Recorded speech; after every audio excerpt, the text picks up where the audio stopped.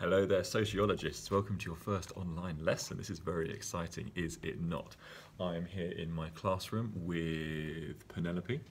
She is sprouting a lily. See? The world is not all doom and gloom. I've got Penelope by my side. All is well. I am going to teach you today about different types of interviews. So we have learned in class about structured interviews, which is when you ask a list of questions and you don't deviate from it. And we've learned about unstructured interviews, whereas we have a bit more of a conversation with the person that you are interviewing. There are two more types of interview that we're going to learn about today, and I'm going to set you some work on it, and I'd like you to kind of complete that in your books, but also have a bit of a chance to get a bit practical with it, to sort of hopefully have a conversation with people at home and break the self-isolation mist that is flying around the country right now. So the first thing I'm going to teach you about is group interviews. Now I think that might be back to front on my screen. That's very annoying. Group interviews, when you interview a group of people. Who would have thought?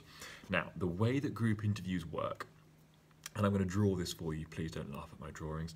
The way that group interviews work is you are the interviewer, that's the little I there, okay, interviewer, and you have a group of people in front of you, and they all are sitting around the table. In a time like this, they'd be 3 meters apart, and they're all sitting around a table, and they are all asked the same question at the same time.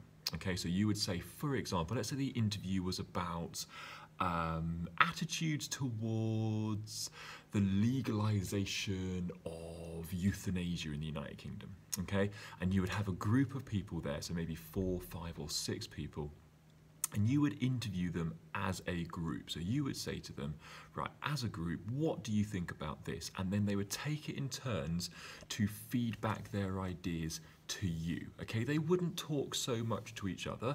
It's all about them feeding back their ideas to you as the interviewer. Now this is practical for a number of reasons, because if you think about an interview one-on-one with a person, you have to spend a long time talking to them, getting their ideas, writing them down, etc., etc. If you wanted to do 5 interviews with 5 different people, that takes a lot of time.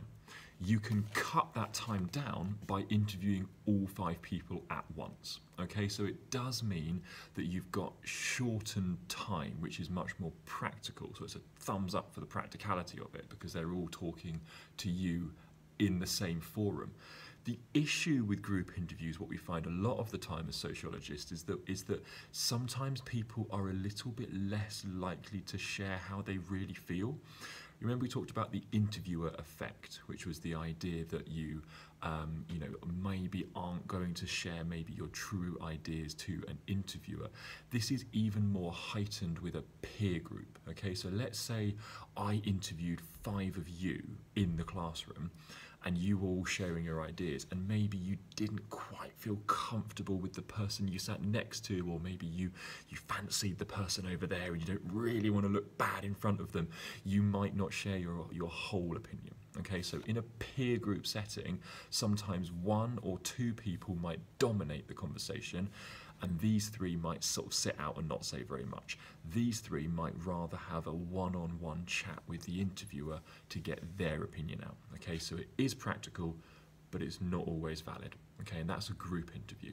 I would like you to pause this video, and I would like you to rewind it, and I'd like you to make some notes about what a group interview is, and the practical advantages and the validity disadvantages. Okay, so rewind it, watch it again, you poor things.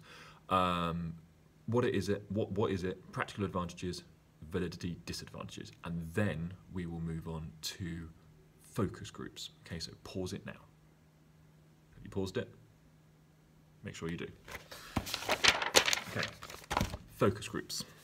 Focus groups are our second type of interview. Again, it's back to front. Now, focus groups. You are the interviewer. Here you are. In the same way as a group interview, you've got a group of people all together, okay, so everyone's in the same room, so it's practical, but it's slightly different here. What you do is you throw out a topic to the group. So you've got 5 people here, okay, all around the interviewer. There we go, I can count to 5. You've got all those 5 people there around the interviewer, but when you throw the topic out to the group, rather than every person feeding back to you, what you do is you sit back and you watch them talk to each other. Okay, so the focus group looks a lot more like this. You throw a question or a topic out, as in the last one, but here they don't talk back to you. You watch how they discuss with each other. Okay, so you watch how person 1 and person 2 talk about the same topic, and then person 5 gets involved and talks about it as well. They are talking as a group, and you are there trying to make notes, trying to work out what they've all said, trying to get an overall picture of their views. A lot of the time, this is used in marketing. So let's say, for example, I was making a new product, and I would bring this product to a group of people. So let's say I was making some fresh crepes, yeah, brand new pair of shoes. I don't know, these shoes have got the ability to add 6 foot to your height, so you now become a 10-foot giant. And I take these to a group of people and I put them on the table, plonk them down, and I say, right, what do you think about these fresh crepes? And everyone has a little chat about it, and they all get involved in their groups and they talk about it. And I'm there as the interviewer going, okay, I'm going to sit here and take the overall picture and get a flavour of what these guys think about it. Okay, so again, it is practical in the sense of you're saving time, and you're also saving money because you've not got to interview 5 different people. It is good because you get to have an opportunity to get the ideas of a group of people, so you get a sort of more representative sample. Again, it's not highly valid because there are some people that could dominate the conversation. We all know who they are, yeah, the ones that love to dominate the conversations. They might say loads and they might say not very much at all. But again, it's an opportunity for you to get a group understanding. And you as the interviewer are saying a lot less. You're listening to what they're saying a lot more. Okay, so rather than asking question after question after question, you are just listening to them talk to each other. Okay, so what I want you to do with this one is I want you to briefly explain what a focus group is and how it is different to a group interview. The key here is who interacts with who. In a group interview, who do they interact with? You. In a focus group, who do they interact with? Each other. All right, and that's your key difference. And then again, what's practical about it? What's less practical about it? What's valid about it? What's less valid about it? Okay, that's your first task.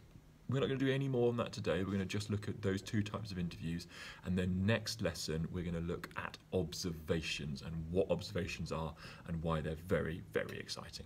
Okay, so have a lovely day. If you have any problems, get in touch with me. I'm going to upload this onto YouTube or show my homework. I've not quite worked out which yet.